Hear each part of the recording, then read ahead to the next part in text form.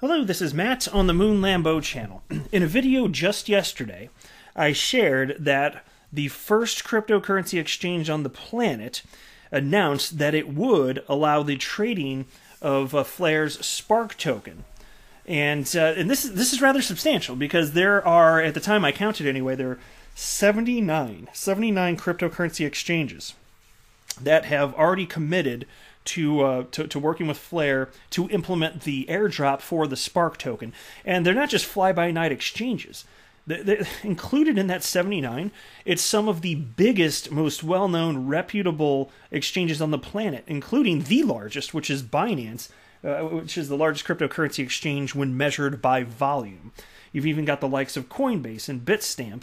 And so I've been saying for a long time that these cryptocurrency exchanges, I think they'd be nutso if they didn't at some point jump on board and just allow the trading of these assets, which their customers already have, on their platform. And so we have the first exchange ever, BitTrue. They've come on board and said, yes, hey, we are going to allow our customers to actually trade this. You can actually buy and sell your Spark tokens, which is super duper cool to me because I'll tell you what, right now the Spark tokens are worth 0. They've not yet been distributed. And so to get anything more than 0 sounds fantastic to me. And not that I'm going to sell all of mine at right off the bat. I'm probably going to hold for some time because I like playing the long-term game because that's not what most people do. But I just look at charts and I say, hey, the people that hold the longest historically, those are the people that have done the best. And I get it, not all cryptocurrencies are going to last forever, so you got to decide what you want to do. But I wanted to share this with you in light of all of this. From the Daily Hodl, imminent XRP utility fork will trigger tax bill, says crypto tax strategist Shihan Chandrasekhar.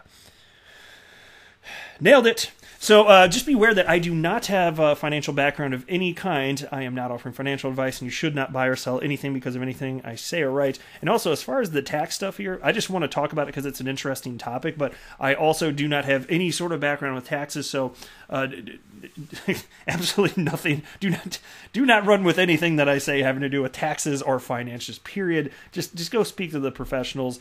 But it's an interesting point of conversation, and so at least you can get your brain thinking about this. Here it's included in this piece from the Daily Hodl, and then go talk to somebody to get your ducks in a row here.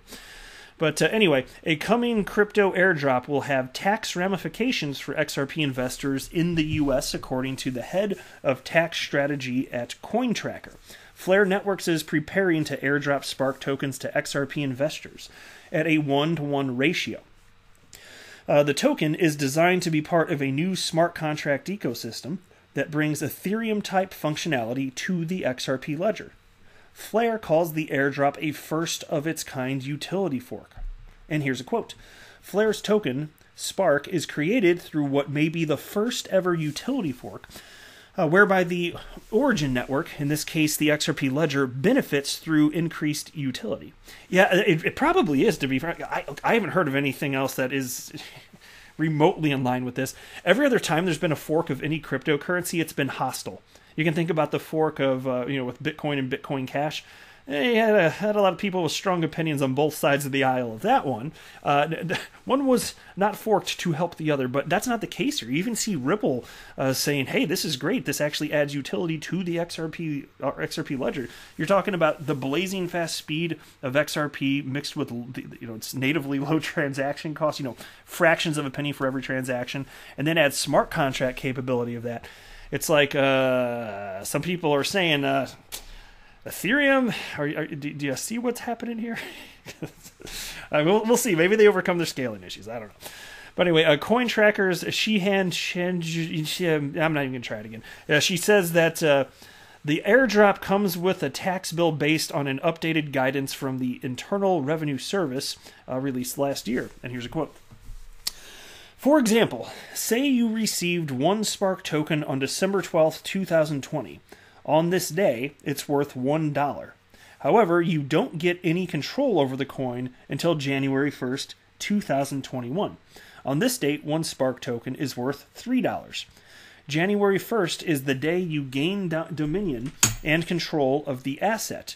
Therefore, you would have to report $3 of ordinary income in 2021 taxes. If you were to sell this in February for $5, you would have a capital gain of $2, which you get from the $5 sale minus 3, which is what it was when you, like, quote unquote, took dominion. I think they say dominion of it, took control of it. Anyway.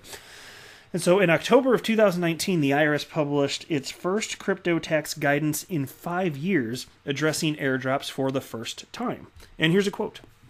A taxpayer has gross income, ordinary in character, under, what's that little symbol mean? Is it section 61 maybe? I don't remember.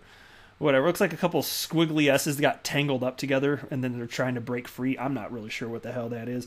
Anyway, but as a result of an airdrop of a new cryptocurrency following a hard fork, and the taxpayer receives units of new cryptocurrency. So they wrap up by stating, Flare is set to take a so-called snapshot of eligible wallets on December 12th in order to distribute the new crypto asset. Exchanges that support the airdrop, such as Coinbase, are likely to give Spark tokens to their customers at a later date. All right, and then we have an unrelated story here, which was this is just fascinating to me, and I'd hate to be one of these people. You can guess which one after we run through it. There's a piece from Cointelegraph titled, The Road Not Taken. Jealous brother claims twin earned $10 million in Bitcoin. It's crazy. And then they started this little quote up here. His wealth in Bitcoin alone is more than 100 times greater than my entire net worth, the dumb twin claims. Oh, man. This is a good story. Check this out. I think you guys are going to like this one. Many late adopters of Bitcoin often lament the fact they missed out on the chance to purchase coins when the price was under $1,100 or even $1. However, one Redditor says his own situation is even worse, as he's forced to compare his dumb decision to invest in silver against his twin brother's much wiser decision to back Bitcoin. And look, I'll tell you this right now. Like, all these people that say, oh my gosh, if I were there back then, yeah, I'd be just rolling in the riches. For the vast majority of humans, I know that's not true. The vast majority of humans emotionally buy and sell, and the moment some serious volatility was hit, they wouldn't have had the stomach to hold. They either would have sold at a loss, or the first time they eke out a small bit of profit, they would have been on their way. And then fine, they can look back 8 years later and be like, huh, had I held that instead of making a few $1,000s, it would have been millions. Fine. Yeah, that stuff has happened. And the funny thing about this is I think that you're going to see those types of stories play out in the coming years as XRP becomes worth a fortune. Which, again, look, I understand it could go to zero. I get it. Like, everything's a risk in life, but I am Mr. XRP bull for a reason. And if I lose everything because I made a bad decision investing in XRP, that's my own damn fault. But I could not be more confident for the long-term viability because, you know what? It's functionally being used. Businesses actually need it. And even in the short term, XRP is simply following the price action of Bitcoin. And so until there's a decoupling, whatever. But anyway, the story, which may be apocryphal, given the source is a throwaway account named The Dumb Twin, claims the two brothers each received a $100,000 inheritance in 2013, but took drastically different financial paths. And here's a quote. I've been a silver bug, and I argued that silver was, in my opinion, the best alternative investment to stocks and bonds. And that was a quote from the Redditor. And then here's another quote. He had just learned about Bitcoin and was adamant that the return could be exponential. I had vehemently argued against Bitcoin, saying that it was pure speculation and would be a total waste of money. Now, the dumb twin claimed that despite his protests, his brother invested roughly $50,000 in Bitcoin when the price was $100.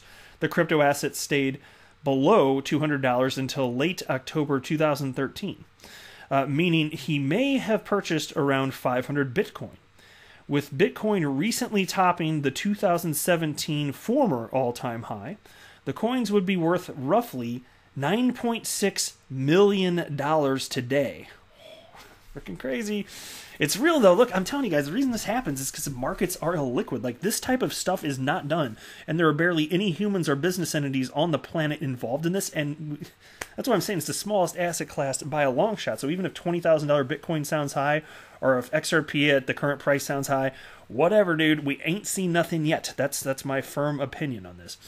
Now, the twin claims his brother's investments are now valued at more than $10 million, while the $30,000 he chose to put into silver has dropped to $26,000 in value. In January 2013, silver was worth more than $30 per ounce, while today the precious metal is roughly $24 per ounce. And here's another quote. His wealth in Bitcoin alone is more than 100 times greater than my entire net worth. He had it's just crazy here, man. While the story cannot be independently verified, the concept of missed opportunities is one which Bitcoiners are familiar with, given the crypto asset is within striking distance of $20,000 for the first time in 3 years. Redditors were quick to offer their thoughts and advice.